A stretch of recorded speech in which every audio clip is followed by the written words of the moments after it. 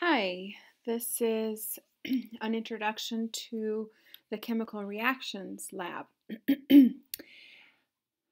I'm only going to demonstrate one of those reactions for you, and then how to write the balanced chemical reaction and how to write the net ionic equation. So what I have here that I'm going to be dropping is sodium phosphate. As you can see, it's actually clear. Hopefully you can see it. It's clear. And then I'm going to take, in this little cup, I have some copper 2 sulfate that I have dissolved, and I'm going to mix it. I'm going to add it to the sodium phosphate. And hopefully you can see that there's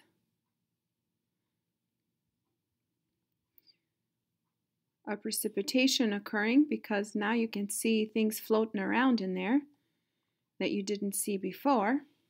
Okay, so that is one clue to show you that there is a reaction occurring. You can sometimes see little fizzing, little bubbles, because there's gas that is being released. But for this case, you can see that there is a precipitate, because the solution is not clear anymore. It turns opaque, and it's got a little bit of a color to it. So now I'm going to write the full chemical reaction and the net ionic equation. Now hopefully this is going to work. It's going to be a little hard to do. Okay. So what I had at the beginning was sodium phosphate.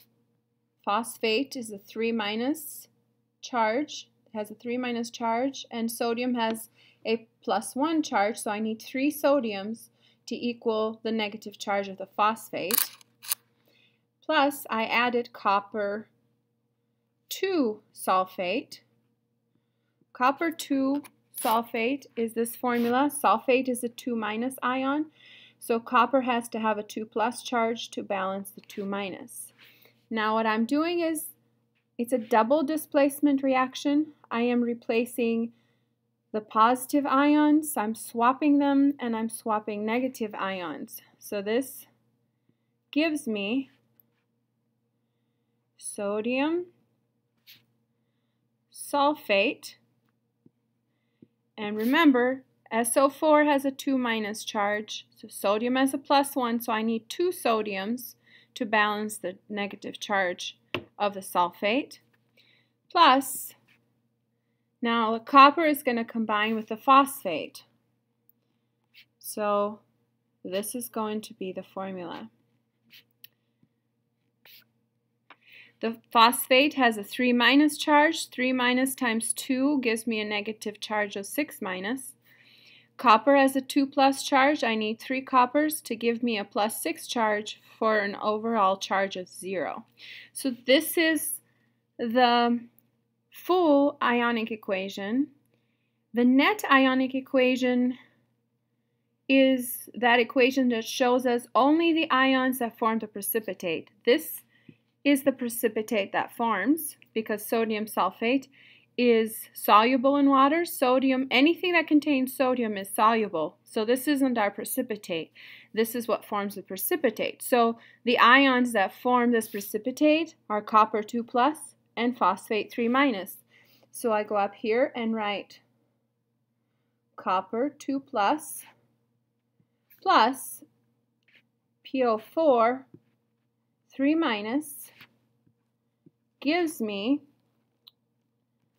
copper 2 phosphate. Okay, and we didn't balance them, but you need 2 phosphates here and a 3 here for the copper.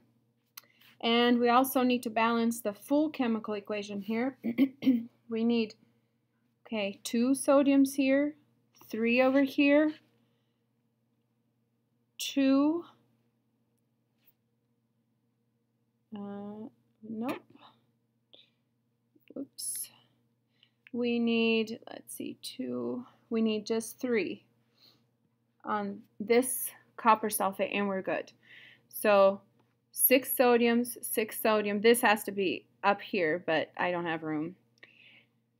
I have 2 phosphate groups, 2 phosphate groups. I have 3 coppers, 3 coppers, 3 sulfates, 3 sulfates, and I am balanced. So make sure that for each reaction, you'll see several of them, at least between 7 and 12. Write the full ionic equation like this. Make sure it's balanced. Watch for charges. And write neutral compounds, meaning a neutral compound, the total positive charges have to equal the total negative charges. And then once you write the full equation, then write the net ionic equation that consists only of those ions that give you the precipitate. If you have any questions, let me know, and I will certainly help you.